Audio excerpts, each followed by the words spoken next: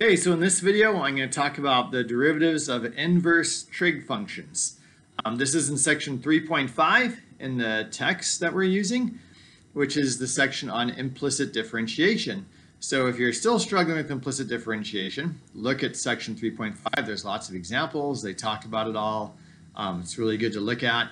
And it included, they talk about inverse trig functions, and that's because you use implicit differentiation to figure out what the derivatives of the inverse trig functions are. So it's really cool. It's a really good application of why this implicit stuff can be really useful. So for example, let's look at the derivative of y, which is the inverse sine of x. Okay, so we want to know what the derivative of inverse sine of x is, right? The inverse trig function. Some people call it a sine, which is probably better than the -1, right?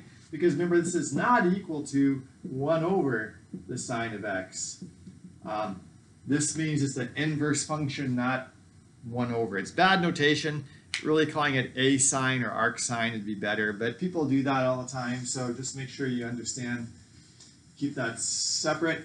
Okay, we want to know what y prime is, right? We want to know the derivative of this. So here's what you do. It's super cool. You take the sine of both sides. Okay, sine of inverse sine cancels. That's the whole point of inverse functions, they cancel. So if we take the sine of both sides, we get sine of y is equal to sine of inverse sine cancels is just equal to x. Okay, that's just the definition of inverse sine. Now you take the derivative implicitly. So let's do that. The derivative of sine of anything is cosine of that thing. So we get cosine of y. Then we multiply by the derivative of what's inside the parentheses. The derivative of y is y prime, so times y prime. And again, I should put parentheses here to be clear of that. This y prime, right, is not what you're taking a cosine of. It's outside the parentheses. And then the derivative of x is 1. We want y prime, so we just solve for y prime. So y prime is just 1 over cosine of y. And we're done, kind of, except that normally we want y prime as a function of x, not as a function of y. That's kind of awkward to have a function of y. So we need to solve for cosine of y. What is cosine of y? And this is a trick that we'll use a lot in Calc 2 when we're doing integrals, the same trick. And basically it's to draw the triangle. Okay, so I'm going to draw a right triangle. And we know that, let's see, cosine, you have to remember cosine of an angle y, so we'll call this angle y, is caught another horse, so adjacent another horse divided by the hypotenuse. And in this case, cosine, and then sine of y is opposite over hypotenuse, the opposite divided by the hypotenuse. Okay, we had here from our original thing that sine of y is x. Okay, sine of y is x. So sine of y is the opposite over the hypotenuse. And so we can make that work if we make the opposite x and the hypotenuse 1. Then sine of y is x over 1, which is x, which makes it work. Now, what is the adjacent then? Well, let's see. 1 is hypotenuse, so the adjacent here, let's call the adjacent here. We know x squared plus the adjacent squared is equal to 1. So I'll call that a, I guess. X squared plus a squared is equal to 1. Or the adjacent is the square root of 1 minus x squared. So this is the square root of 1 minus x squared. Okay, cosine then. Cosine is adjacent divided by hypotenuse. So cosine of y, and that's what we want down here, right? We want cosine of y is equal to the adjacent, which is the square root of 1 minus x squared divided by hypotenuse, which is 1. So it's just square root of 1 minus x squared. So this is y prime is 1 over the square root of 1 minus x squared. And we're done. That is the derivative of inverse sine.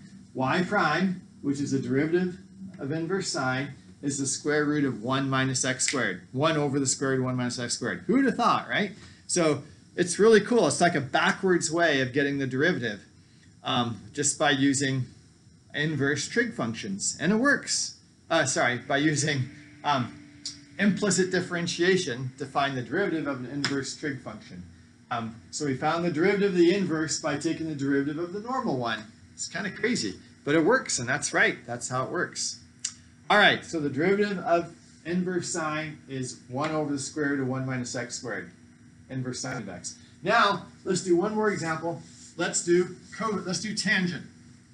We could do cosine. We can do all of them, but let's do tangent now. And I'm going to leave this thing up here because we're going to use it again. Okay, so let's say y is equal to the inverse tangent of x. Okay, just like before, take the tangent of both sides, get rid of that. So tangent of y is equal to x. Now we take the derivative implicitly. So derivative tangent, we already figured out, was secant squared. So we have secant squared of y times, again, y prime. That's the implicit part, times the derivative of what's inside, which is y, so times y prime, is equal to 1, just like before. We want y prime. So y prime is 1 over secant squared of y. Secant squared is awkward. Secant is, see, there's no co in it, so it's the inverse of cosine. So it's 1 over secant squared is just cosine squared, because secant squared is 1 over cosine, 1 over, yeah. So that's just cosine squared of y. Okay, here's y. So first off, tangent of y is equal to x. Tangent is, I should have written that down, tangent is opposite over adjacent. So tangent of y, put a y there. Am I on the board here? Yeah, just barely. Tangent of y is opposite divided by adjacent. And in this case, that's equal to x. So this is the opposite. Tangent of y is opposite x divided by the adjacent, which now is 1, because we want it to be equal to x. So now what is hypotenuse? Well, the hypotenuse is just 1 squared plus x squared. Or put the x first, you just see the x. So x squared plus 1. Right? So this squared plus that square root. Yep. Now, what is cosine squared of y? Well, cosine is adjacent divided by hypotenuse. This is the adjacent. That's hypotenuse. So cosine of y is adjacent, yes, is 1 over that. 1 over the square root of x squared plus 1. So cosine squared of y, 1 squared is 1. Square root squared is over x squared plus 1. So that's equal to 1 over x squared plus 1, which is the derivative of inverse tangent. So the derivative of inverse tangent, y prime, is 1 over x squared plus 1. Okay, so yeah, and that's the formula for the derivative of the inverse tangent of x. So y prime, if we know y, then y prime is 1 over x squared plus 1. We can do the same thing for cosine. We can do the same thing for secant. We can do the same thing for secant squared, for cosecant, to find the derivatives of all the inverse trig functions. It's all about using implicit differentiation, which is awesome. It's a great use for implicit differentiation. The book has examples of doing these also, and they have a chart with all of them, so I'll show that to you here. So you can look this up. Again, this is section 3.5, and they have a table of all the derivatives of the inverse functions, which you should know how to find this, or of course you can always Google it or something too. But yeah, so these are the derivatives of the inverse. We already figured out inverse sine, 1 over square root. We did inverse tangent, 1 over 1 plus. Notice the derivative of inverse cosine is just negative what inverse sine is. You just put a minus, it's exactly the same thing, 1 minus x squared, but a negative sign. So if you know sine, if you memorize that, you know cosine is just negative. Tangent is 1 plus x squared, pretty different, no square roots. And then here's the cosecant, secant ones, there's x's and stuff. Notice, by the way, in tangent and cotangent is just negative. So it's really cool. Sine and cosine are negatives of each other, and tangent and cotangent are negatives of each other. And then these are a little bit weird. They have x's in them on the bottom, but they're also negatives of each other. Just look them up if you can't remember them. All right, good. That's how you find the derivatives of the inverse trigonometric functions. Awesome. Thanks for listening.